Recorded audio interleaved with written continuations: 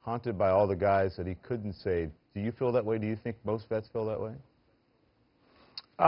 Yeah, I can speak for myself and for the SEAL teams and special operations. You know, the military is a volunteer service. We volunteer to do it. You know, to go the extra step and join a Ranger battalion or go through BUDS and become a SEAL is the ultimate step.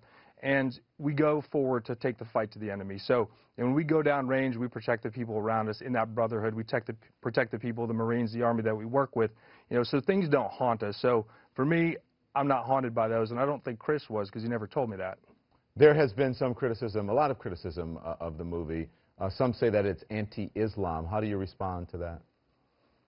I think that's an unfair critique. I believe the adversary in the movie is a sniper who's from Iraq, and then there's also the butcher who's also from Iraq. And regardless of the setting, it's the adversary in the country he's from. So I don't think it's anti-Islam, and I think, the way Chris describes it and the way he talked about it, when you've seen the face of evil and you're inundated with it and you're in the moment each and every day, you're able to call it what it is. So I don't think it's anti-Islam, it's anti the hate that's towards Americans and the hate towards coalition forces. Mm-hmm.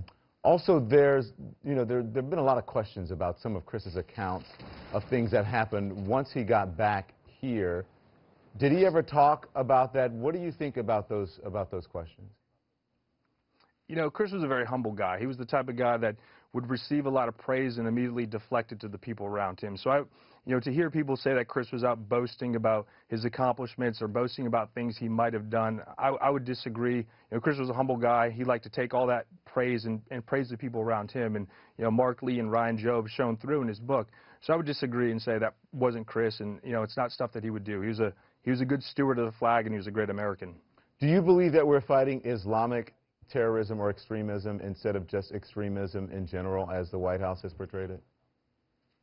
That's an interesting question. I know we're fighting extremism. It's a very barbaric extremism. People ask me, they're like, well, where was ISIS and ISIL when you were there?